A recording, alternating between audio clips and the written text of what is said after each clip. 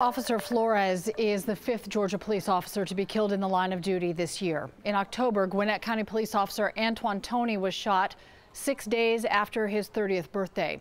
Officer Toney was responding to a call about a suspicious vehicle in the Snellville area when he was killed.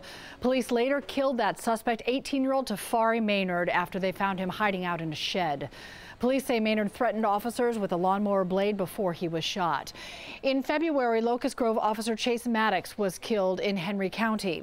Police say he was trying to serve an arrest warrant to Tariq Guthrie when the suspect opened fire on the officers. Officers returned fire, killing Guthrie, but not before Maddox was shot.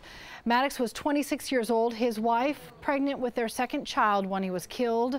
She gave birth to a healthy baby boy 4 days after Maddox was killed. And in May, Savannah officer Anthony Christie was killed while directing traffic on Interstate 16. Christie was a decorated war veteran who'd been with the department for about 2.5 years. And in September, Ludowici Police Chief Frank McClelland was killed trying to stop a car during a high-speed chase. McClelland was a Vietnam veteran, and